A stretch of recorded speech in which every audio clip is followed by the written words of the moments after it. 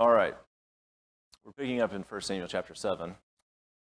Just by way of review, so far we started 3 weeks ago, and we have been going through the first 6 chapters.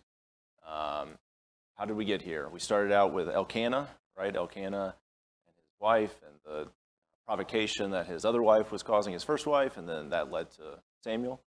And we read about Samuel's birth and his dedication to the Lord. Talked about kind of this split screen where we were looking at Eli and kind of contrasting Eli and his sons and their behavior and their just total disobedience to their role in the tabernacle. And we compared that to how Samuel was being raised and his dedication to the Lord. And we talked about Eli's kind of poor job of correcting this behavior in his sons, and then you'll remember that that ultimately led to this kind of pronouncement against the house of Eli that they would no longer continue in their duties, and that furthermore that his sons were going to die. And so we went through that last week, and then after we kind of took a step away from Eli and his sons and Samuel, and for the last 2 chapters there's been this kind of the ark was taken. You remember we talked about the fact that they called on the ark. They were going to battle with the Philistines, and they called on the ark and treated it as almost this kind of special token rather than recognizing the Lord who is behind it. And as a consequence, the ark's taken, and it's been traveling around, and that ultimately resulted in bad things happening to the people that contained the ark, and so they want to give it back. So that's kind of the context for where we are, where here in the first 2 verses, they eventually returned the ark. So they've brought the ark back to the Israelites. And in verse 1 it says it brought it into the house of Abinadab on the hill. In verse 2, from the day that the ark was lodged at Kiriath Jearim, a long time past, some 20 years, and all the house of Israel lamented after the Lord. So we're going to expound on that in just a second, what it meant that they were lamenting after the Lord. But I think the next few verses kind of put some more on the table in terms of what might have been going on during this 20 years. So we haven't seen Samuel in a couple of chapters. Now he comes back. Read verses 3 and 4 with me of 1 Samuel 7. And Samuel said to all the house of Israel, if you are returning to the Lord with all your heart, then put away the foreign gods and the Ashtaroth from among you, and direct your heart to the Lord and serve him only, and he will deliver you out of the hand of the Philistines. So the people of Israel put away the Baals and the Ashtaroth, and they served the Lord only. So I think this reveals to us a little bit about what was in the hearts of the Israelites versus what their behavior was. So I open this up. What conclusions can you draw about what was going on with the Israelites during this 20 years based on what Samuel says to them? They were worshiping other gods, okay? So it mentions Baal and the Ashtaroth. So, these different pagan gods had special purposes or thoughts that they had certain activities. So Baal, the god of the weather that was responsible for crops and harvest. And then Ashtaroths, which are the goddesses of fertility, so it's connected to love and childbearing. What do you think then it meant then in verse 2 that it says that they were lamenting? More broadly, what does it mean to lament? If I lament something, what does that mean? What's that? To cry for? Okay. So expressing sadness or sorrow or grief or remorse. Okay. And so help me reconcile that. They were kind of sorrowful, yet they've been worshiping these other gods. And then what do they apparently want to do from what Samuel says to them?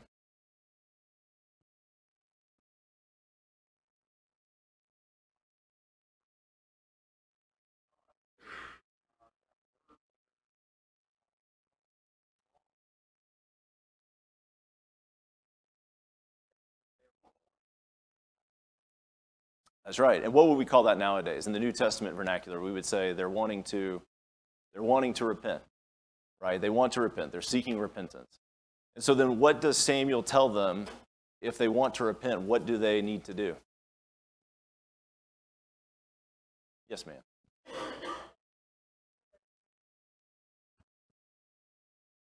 Put away their idols. Well, I'm sorry, I cut you off.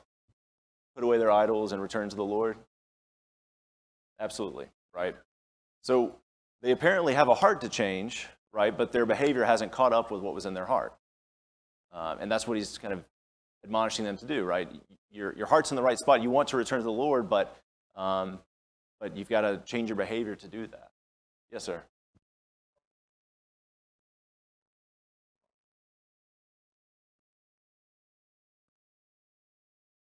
Okay, so some motivation to,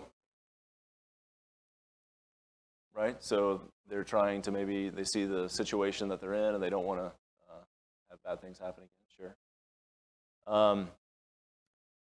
We could speculate about what exactly they had been doing. I don't want to put too much on this, but he says, direct your heart to the Lord and serve him only.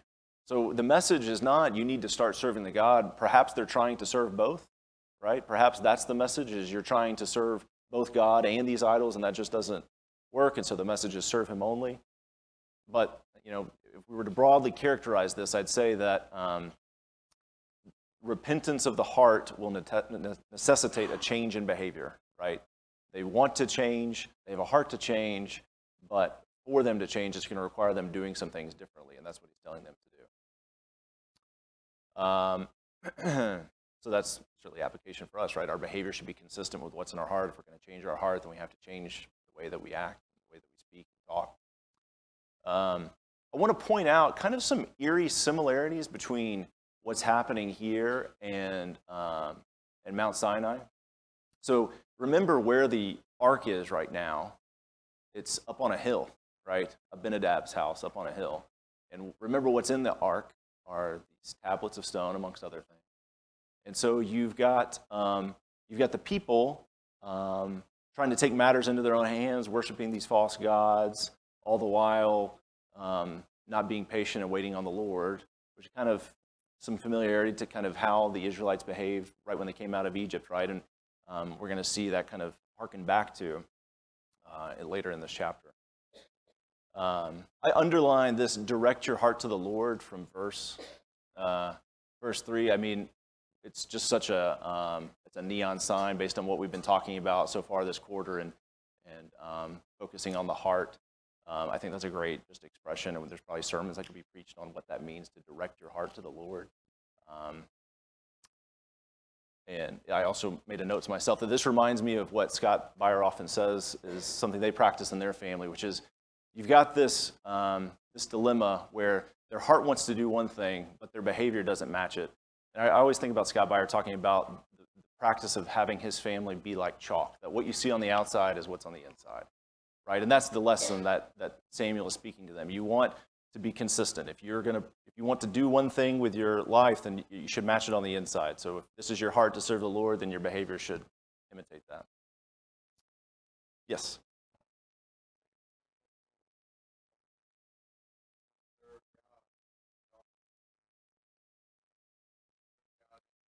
Sure.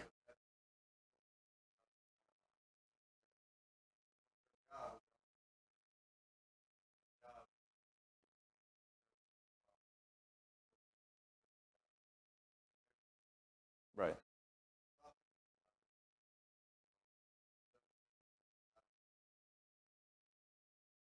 Absolutely. And to kind of tie it into what we're going to read in the next chapter, they want a king, and so they want to follow God, but they also want a king who's going to do all these other things. So there's this kind of friction between the head and the heart and what they want versus what they know they should be doing. Barry.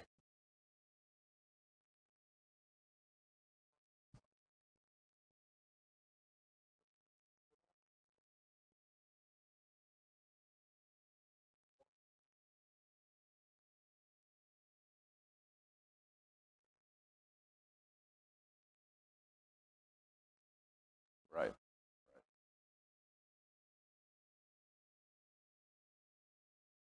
Right.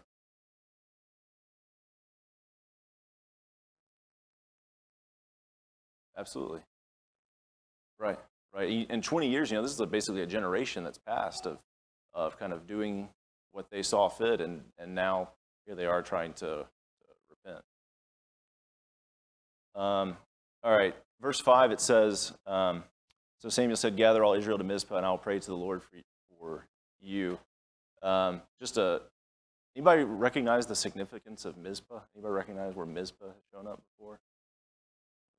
Bible trivia question. Back when Jacob separated from Laban, so Jacob left with Leah and Rachel had stolen Laban's idols, and so he catches up with them, and they make this covenant, and so there's this kind of moment of separation between Jacob with his daughters and Laban that happened at Mizpah. It also is mentioned elsewhere in Judges that when you recall when the nation of Israel goes to like civil war with the tribe of Benjamin because they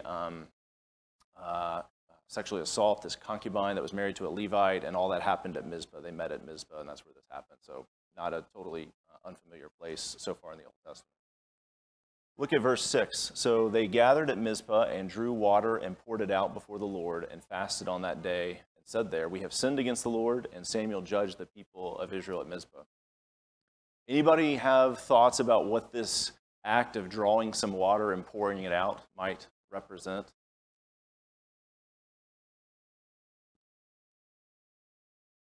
It's used elsewhere in the Old Testament in Lamentations chapter 2. It gives a little bit more color to it.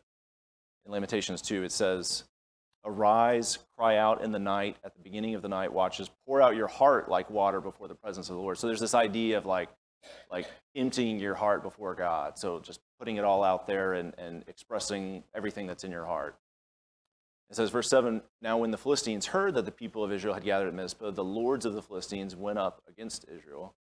And when the people of Israel heard of it, they were afraid of the Philistines.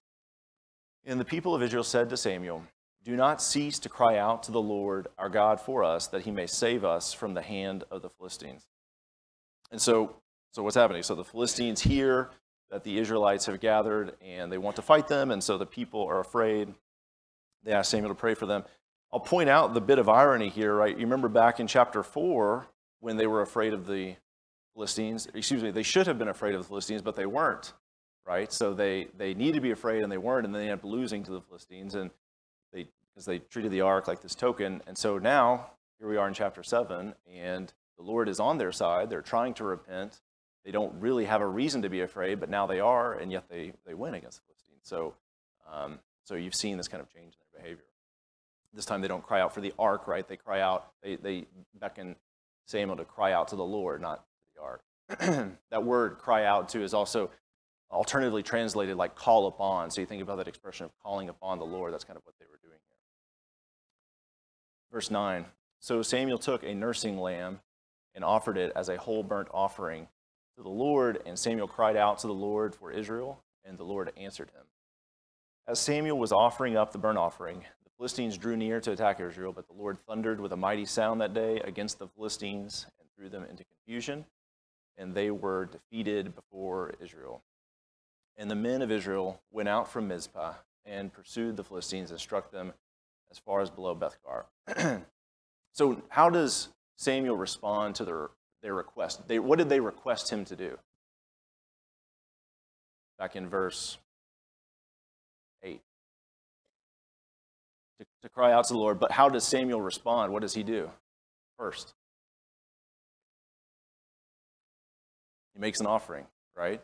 So he has this basically an atoning sacrifice, a whole burnt offering. We could go over to Leviticus and read Leviticus 1. This is like a typical atoning sacrifice that they would offer. And so, lesson for us, they're trying to approach God. Their sin stands in the way. What do they have to do before they can approach God? There has to be a sacrifice to atone for their sin, to allow them to approach God. Verse 12, "Then Samuel took a stone and set it up between Mizpah and Shin and called its name Ebenezer, for he said, 'Till now the Lord has helped us.' So the Philistines were subdued and did not again enter into the territory of Israel, and the hand of the Lord was against the Philistines all the days of Samuel." So we think about this song right here, "I raised my Ebenezer." Here's Samuel setting up a stone as a memorial to remind them of what God has done, a stone of help. "Hither by thy help I've come." This is God, a way of reminding them that God has helped them up to this point. This is not the only place you see these kind of memorials set up, right? This is done throughout the Old Testament. Noah set up a memorial. Moses set up a memorial. These were markers to remind themselves. You can imagine future generations passing by and they say, I remember, you told me about this. We've heard that story. That's what that marker is there for. And it's also interesting to think about that this memorial was not just a reminder of what God did for them. This memorial is also a reminder of what they had done to get in that spot, right? So this is a reminder both of their sin and their disobedience and where that took them, and when they repented and when they offered the sacrifice, God's salvation of them from the Philistines.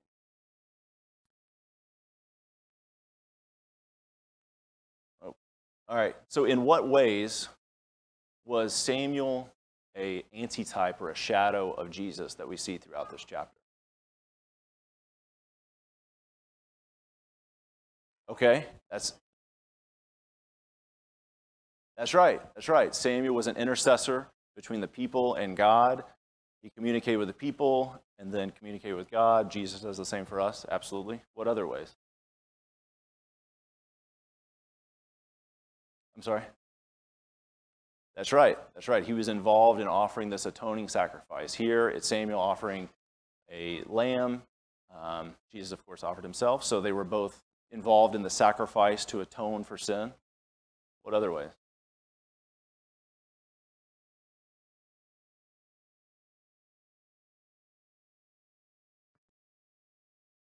What did Samuel start out by doing back in verse 3? He called on them to return, repent. Yeah, a call to repent. What does it say Samuel did in verse? I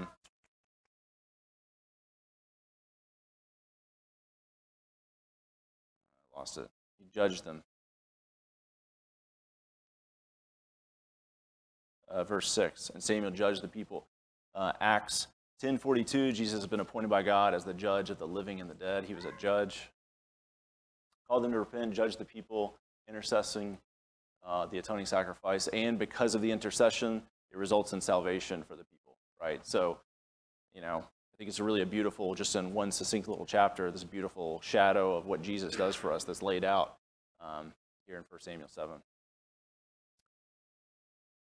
All right, so they have victory such that the Philistines are subdued. And then verse 15, Samuel judged Israel all the days of his life. And he went on a circuit year by year to Bethel, Gilgal, and Mizpah, and he judged Israel in all these places. Then he would return to Ramah, for his home was there, and there he also judged Israel, and he built there an altar to the Lord. So the chapter ends kind of with this commentary on Samuel, the work that he's doing the rest of his life. I made a note to myself, just there's no punchline here, but just the importance of prayer, right? So Samuel prayed as an intercession on their behalf. Israel was able to, confess their sins and repent, and God hears their prayer and answers them. Any other thoughts on chapter 7 before we move on to chapter 8? Yeah.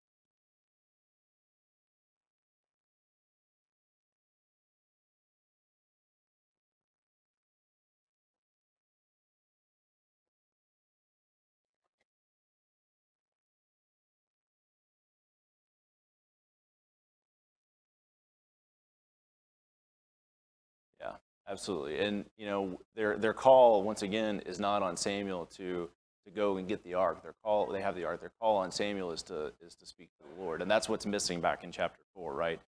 Their reaction was, "Why has the Lord defeated us? Let's get the ark." And so you see this total misplacement of who they should be directing their concerns to, and they're not even acknowledging God's role in all of this, right? They're, again, as we talked about last week, so as Scott did so eloquently, they were treating this thing just like a token that they could, like a magic genie in a bottle that they could rub and that would save them. Of course, it didn't work. Any other thoughts on chapter 7?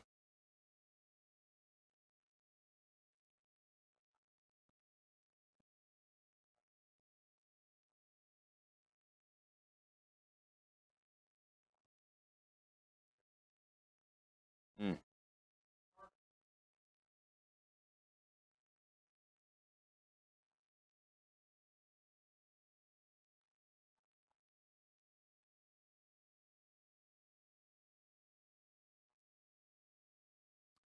Yeah,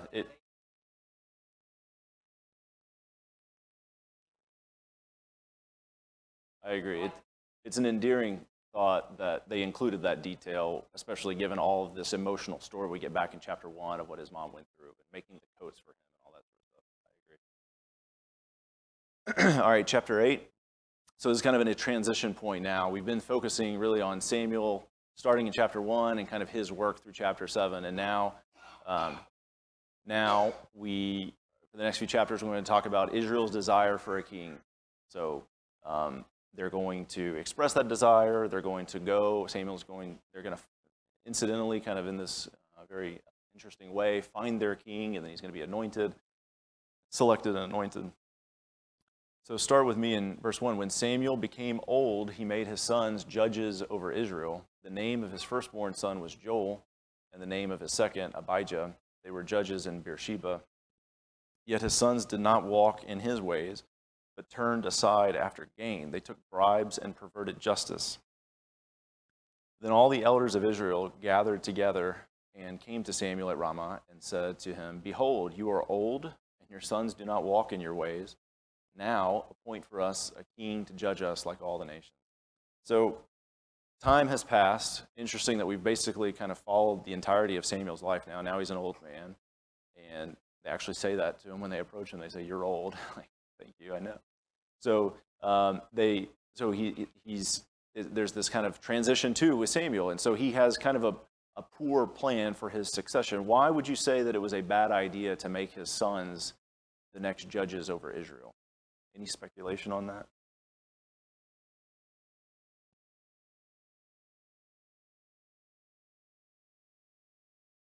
Okay. So proof's in the pudding. They do a bad job of it. They clearly weren't fit for it. Okay. Why else?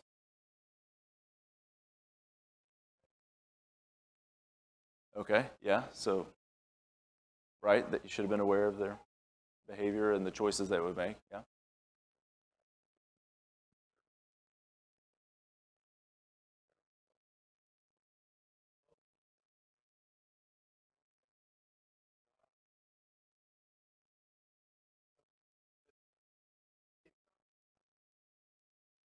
Hmm.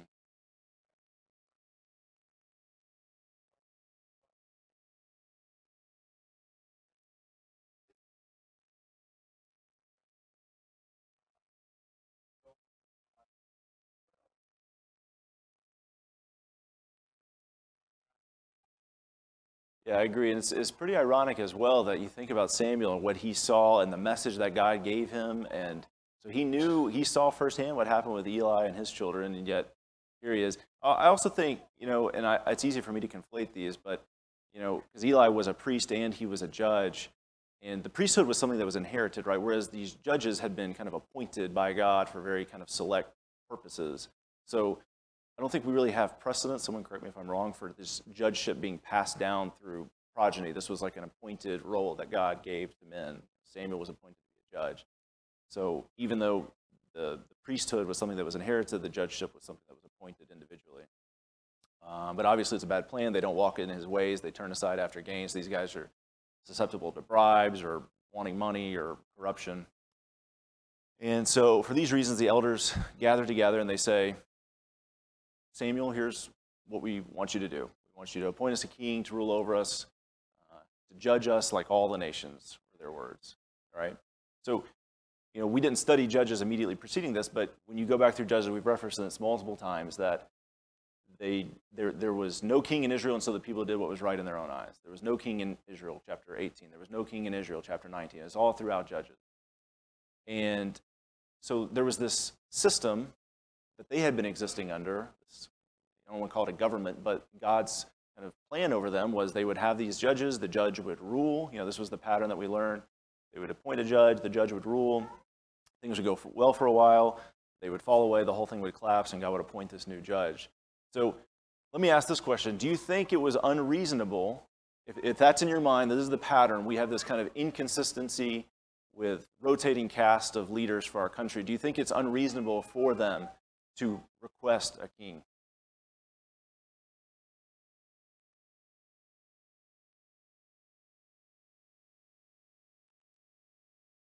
You think it was unreasonable? Okay.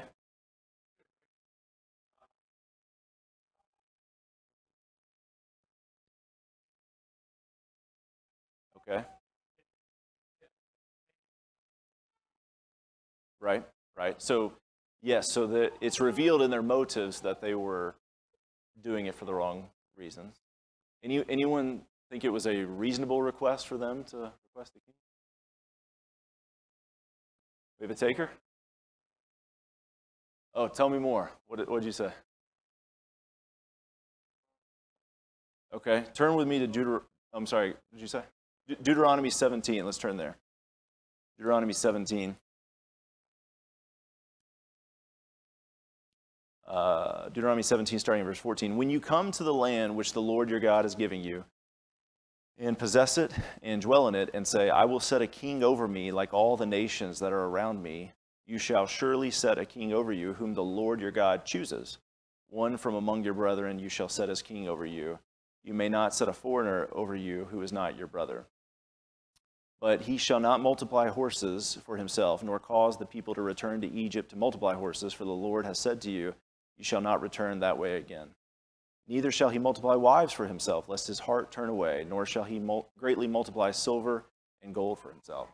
So, yeah, so there's an argument that this was something that they had told would be allowed at some point, that they would have a king. In fact, if you go back to Gideon, yeah, in Judges chapter 8, they had already almost reached this point. Back when in Judges with Gideon, they come to him in Judges 8:22 and they say, rule over us, you and your son and your grandson also, for you have saved us from the hand of Midian.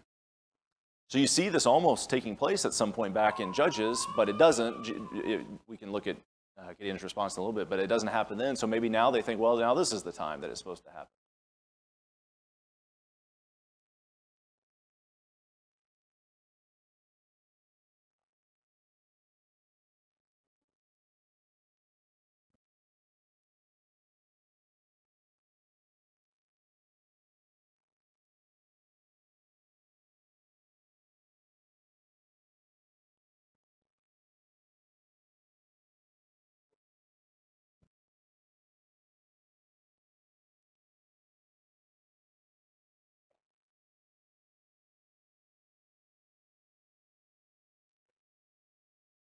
Yeah, we're gonna unpack that in a few minutes about what God allows people to do. Right? You think about Romans 1 and giving them up to their own deception. Yes, ma'am.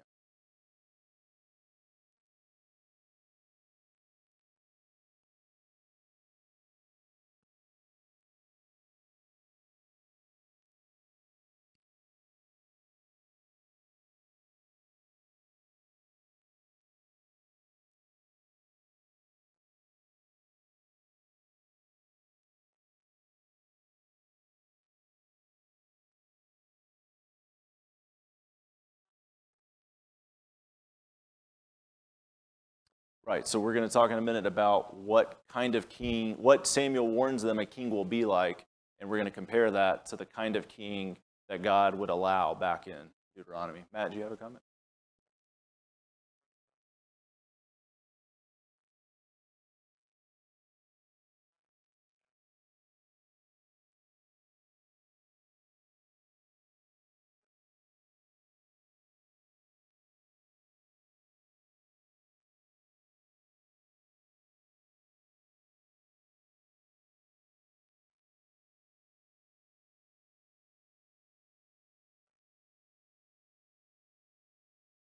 Sure. Right.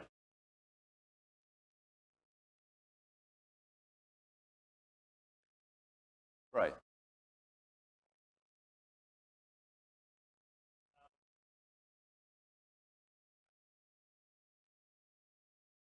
So,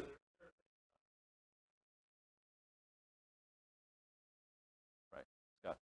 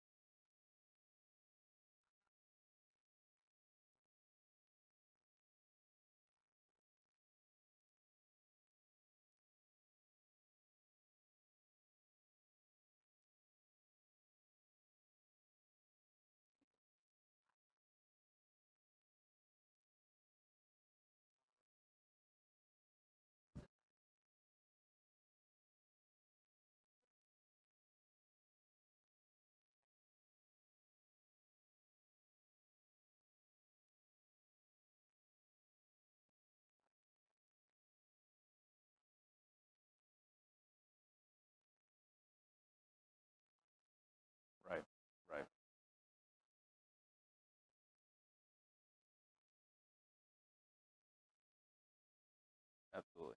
I agree with that. Let's read. It says, "But the thing displeased Samuel when they said, 'Give us a king to judge us.'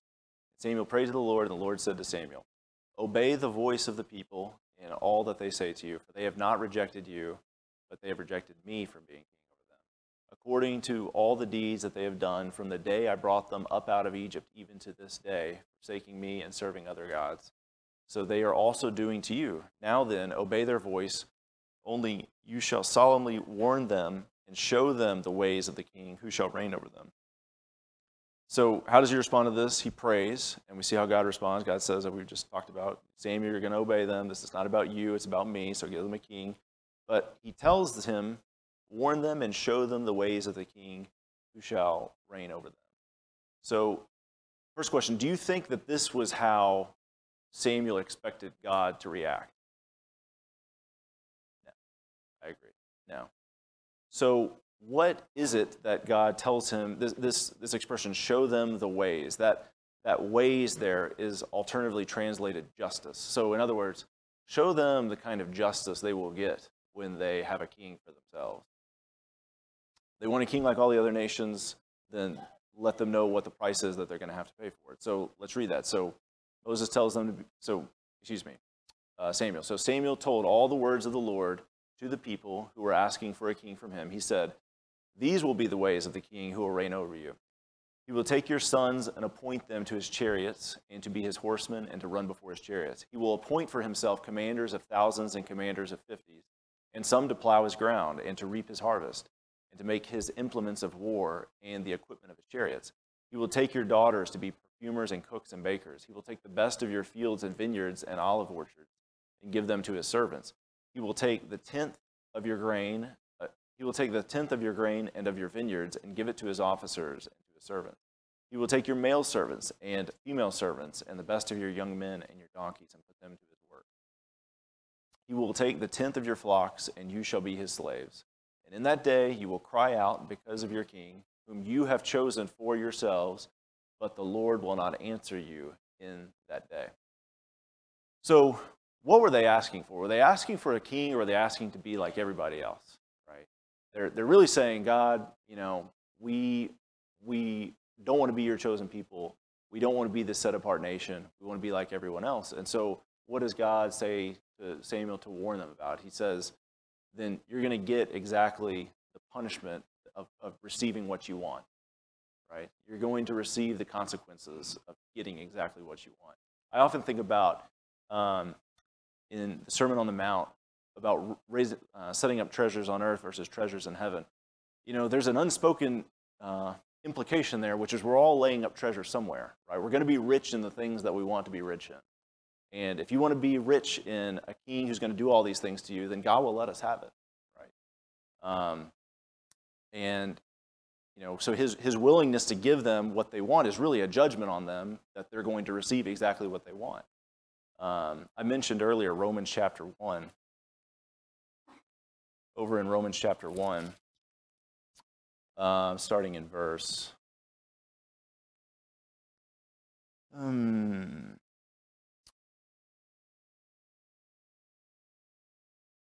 18, "For the wrath of God is revealed from heaven against all ungodliness and unrighteousness of men who suppress the truth in unrighteousness, because what may be known of God is manifest in them, for God has shown it to them."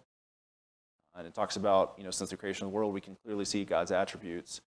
And then verse 21, "Because although they knew God, they did not glorify him as God, nor were thankful, and became futile in their thoughts, and their foolish hearts were darkened. Professing to be wise, they became fools, and changed the glory of the incorruptible God into an image made like corruptible man." Verse 24, "Therefore God also gave them up to uncleanness." This is the idea, right? God giving people exactly what they asked for. These people wanted a king.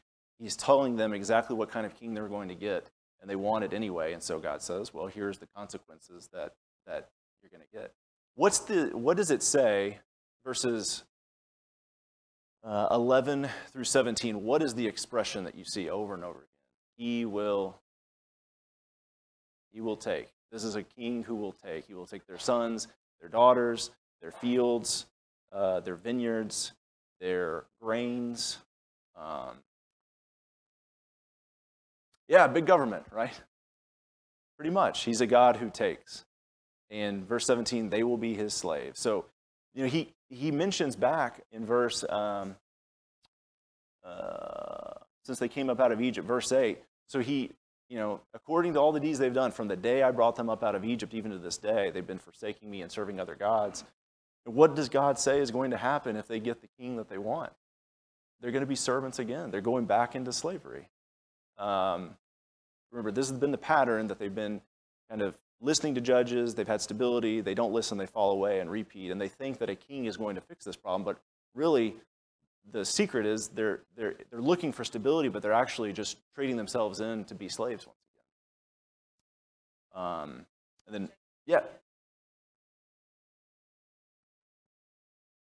Mm-hmm. Mm.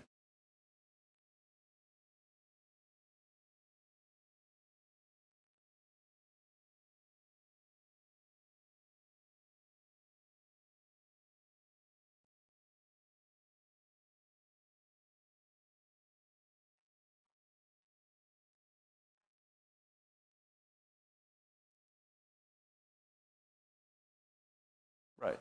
Absolutely. And then he kind of drives it home, verse 18, that you're going to end up crying because of this king whom you have chosen for yourself. So there will be no question about who the responsibility will land on, because God will let them choose whatever they want to choose, and if this is what they choose, then he will let them have it. Does this change their minds? No. Verse 19, but the people refused to obey the voice of Samuel, and they said, no, but there shall be a king over us, that we also may be like all the nations, and that our king may judge us and go out before us and fight our battles. And when Samuel had heard all the words of the people, he repeated them in the ears of the Lord. And the Lord said to Samuel, obey their voice and make them a king. Samuel then said to the men of Israel, go every man to a city. So another bit of irony here, right?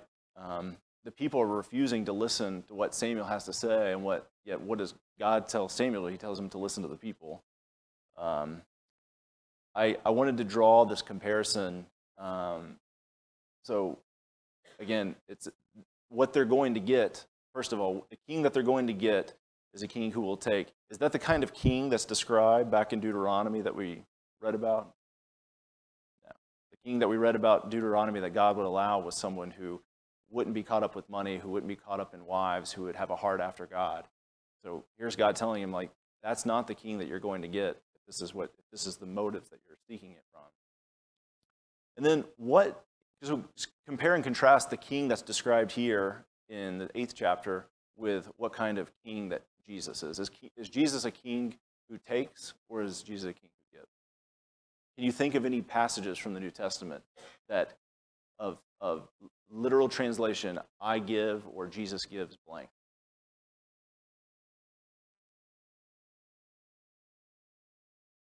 That's right. The Son of Man came, Matthew 20:28, the Son of Man came not to be served, but to serve and to give his life.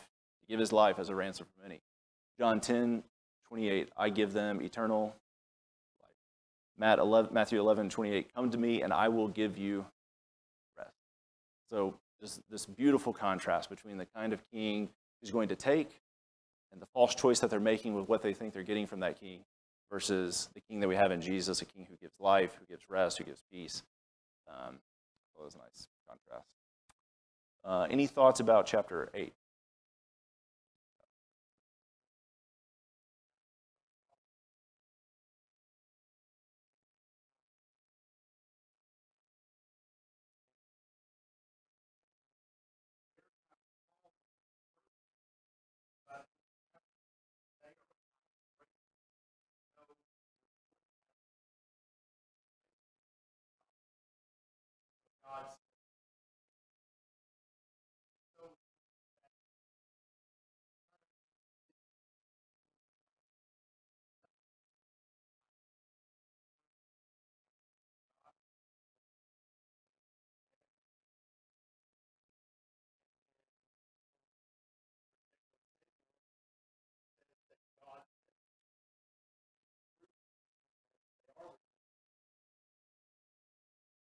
Yeah, so exactly right. You almost can't talk sense into them. He lists all these awful things. Certainly no one would choose those attributes in a king, and yet they say, we don't care, we want a king anyway.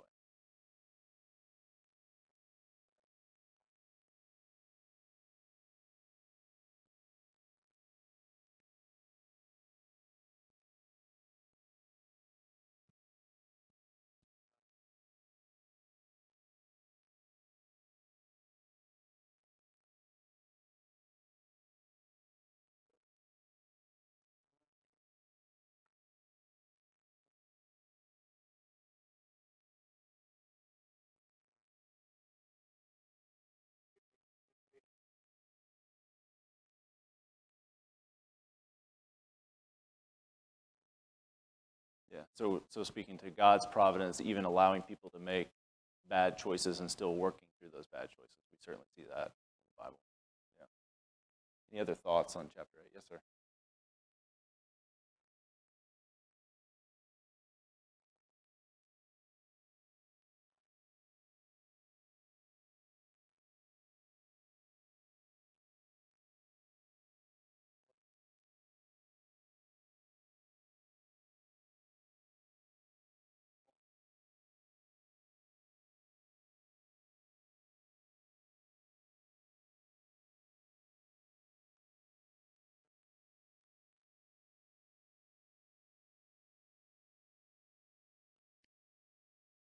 Right, and so again, kind of what they're giving up in exchange to get this king, right? At least God has always responded to them when they've tried to come back to him. And here he says, you'll call and I won't answer. Any other thoughts? Yeah, Matt.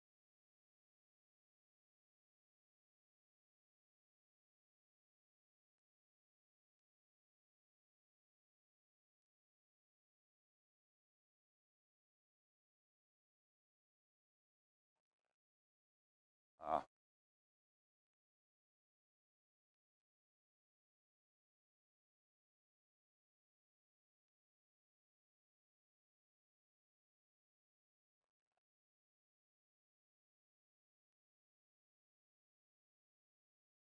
right.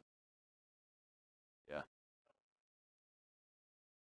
I probably should have made more time for this, but there's probably a whole conversation we could have about take away the idea of a king as being what they're choosing, and just they're choosing self over God, and that's applicable to us, right? It's not we're not picking a king today, but we're picking if we're not choosing God, we're picking something else, and we're choosing to believe the lie that they believed, where they thought that it would give them X or Y or make them like other people, and yet when we make that choice, do we lie to ourselves in that same situation? It's not a king, but it's time or money or however we spend our resources away from God. We always regret it.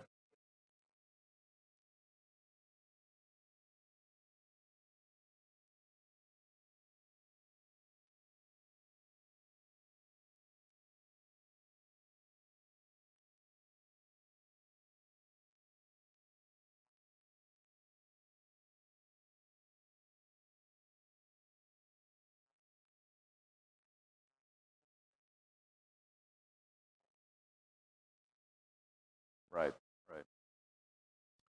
All right, thank you guys for your attention and your participation. Scott, where are we covering next Wednesday? 9, 10, and 11. Maybe 12. 13. He says 13.